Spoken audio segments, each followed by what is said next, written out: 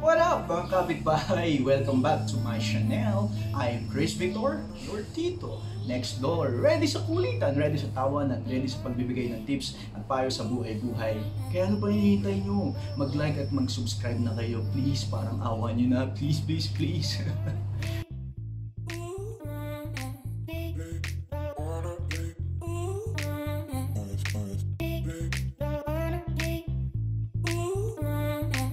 So for today's video, let's talk about COVID-19.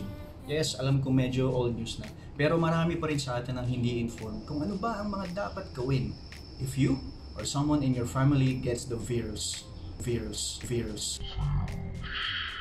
Ang lahat ng tips at payo ko ay based on my personal experience, kaya mas maigi pa rin magkonsulta sa doktor para mas safe tayo mga kapitbahay.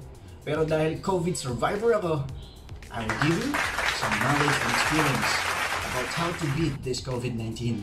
Para naman sa mga nanonood, let's have some compassion.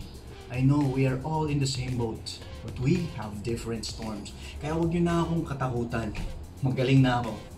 I am COVID-19 survivor. Yes! So, mga kapitbahay, andito ako sa office ng fiancé ko. Makikigamit lang po para sa vlog. Linis, no? Ganda, diba? Home office. So, ayun. Going back.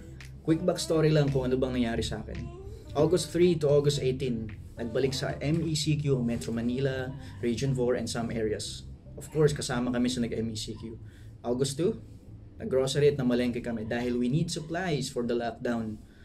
Pero from August 2 up to August 13, di na kami lumabas ng bahay.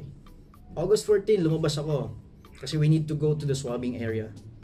Wala kaming any symptoms na naramdaman, pero need ko kasi sa work kaya nagpa-swab ako. After that, sumunod naman kami sa protocol na di na kami naglalabas ng bahay. Nagtataka kami kasi 7 days di pa rin lumalabas yung result ng swab ko. Kaya we were thinking, baka negative na. Kasi kung positive, dapat kinontak na ako ng DOH o kaya ng barangay. Pero tuloy pa rin ang lockdown sa bahay. Kasi dapat tapusin yung 14 days as per protocol. So on August 23, nakita ko sa website ng Red Cross, positive daw ako. So the panic begins. What? 9 days after ng swab, dumating yung result? Teka. Bilang ba yung days na nag-quarantine kami nung August 14? Or dapat mag-start kami ng bilang August 23? Yan, ang daming tanong sa isip namin. Partida, yung fiancé ko, super updated yan sa COVID news. Pero nung binalita ako sa kanya na positive ako, talagang na-blanco din siya.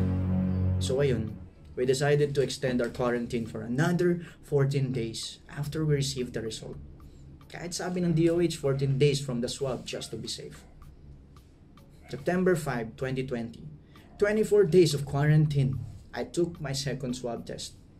Tsaka sila, the other members of the household, took their first. So yun, negative kami lahat. We survived. So, on to my 10 tips on how to handle the situation. What will you do if you tested positive but you are asymptomatic or only has mild symptoms? Number 1, ichika kay Bert. Kailangan mo sabihin kay Bert or Barangay Health Emergency and Response Team na nag-positive ka. Alam ko marami pa rin sa atin ang takot sa stigma. Kahit kami sa bahay, nagkaroon kami ng struggle. Sabihin pa ba namin or hindi? But we need to help the government and all the frontliners na nagpapakahirap para makontain yung virus. That's the least that we can do. This is the time that we show the best in us. Kami, una namin ginawa. Sinabihan namin si Tito Bert. Tsaka sinabihan namin lahat na nakakontak namin within the week na nagpaswab ako. So in our case, very konti lang sinabihan namin. Yung mga kailangan lang talaga sabihan. If natatakot tayo sa stigma, mas matakot tayo kung may nanganib o nawalan ng buhay dahil nagsinungaling tayo o tinago natin. Number 2, mag-Dear Diary moment. As soon as nagpa-swab test, dapat meron kayong diary of symptoms and temperature araw-araw. The barangay needs this log para makita na di kayo nagka-symptoms or anything sa loob ng 14 days. If nagkaroon ka kasi ng symptoms, the quarantine will be prolonged. Depende pa sa i-advise ng barangay ninyo. Lalo na kung sa malalang ubo o walang panlasa kahit weeks nang nakalipas. Number 3, isolate. Kung ang bahay nyo ay walang isolation area, dadalhin kayo ng birth nyo sa lugar na makakapag-isolate kayo. Buti na lang yung bahay ng fiancé ko. may 3 CR, may 4 na bedroom, tapos 4 lang kami sa bahay. Kaya nakapag-isolate kami na maayos. Number 4, proper hygiene. Wash hands. Spray and disinfect sa mga bagay na mahahawakan mo. Iba na ang maingat. Dahil sa amin ako lang nag-positive, ayoko namang mahawahan yung 3 ko pang kasama sa bahay. Tapos, kahit kayo-kayo lang at di maiwasang bumaba sa kusina, pupunta sa banyo, always wear your masks. And then, iwaiwalay muna ng utensils para mas safe.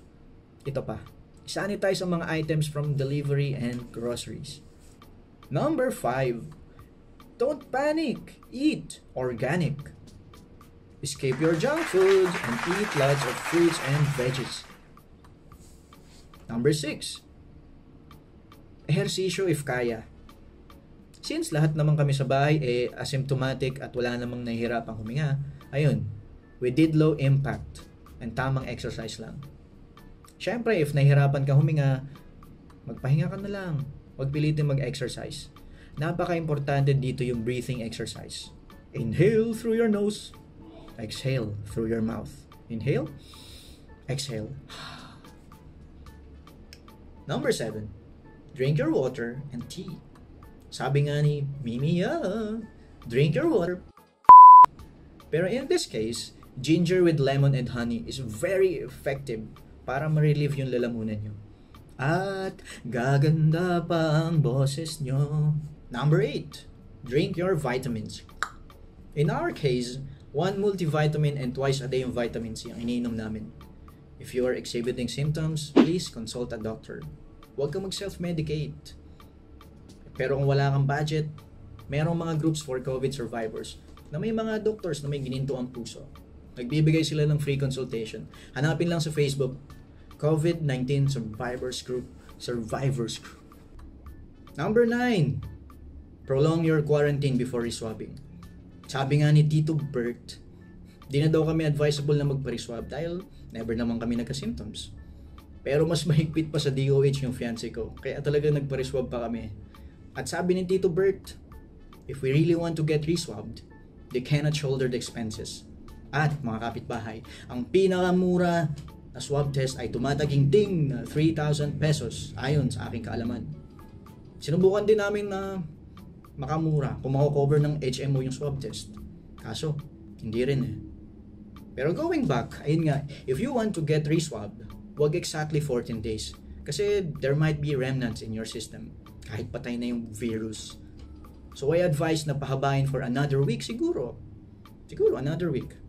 Para talagang di na ma-detect ng napaka-sensitive na PCR test. Number 10, protect your mental health. Sometimes wala ka namang symptoms pero super paranoid ka. Kaya nagkakaroon ka ng symptoms. That mimics that of COVID-19. Hey, kapitbahay, try to relax and think that this too shall pass. I know, sensitive topic ang mental health. Pero naranasan kong hirap. Talagang tatamaan ka ng lungkot at maraming beses nasisisihin mo ang sarili mo. But we have to understand na di natin to ginusto. And sometimes, kahit super ingat na natin, matatamaan pa din kayo. Like me. Alright, dito nagtatapos ang video ko. Sana nakatulong sa inyo mga kapitbahay. If nakatulong, hit that like, share, and subscribe button. Follow nyo na din ako sa Facebook page ko. Alright, thank you in advance. See you mga kapitbahay. Penging ulam. Prolonged. Depende pa sa ba? If your house doesn't have an isolation law, bitch. Pero in case, if you are exhibiting symptoms, please consult a doctor. Number 8, drink your vitamins. In our case, 1 multivitamin and twice a day yung vitamin C na iniinom namin. If you are exhibiting symptoms, please ka naman.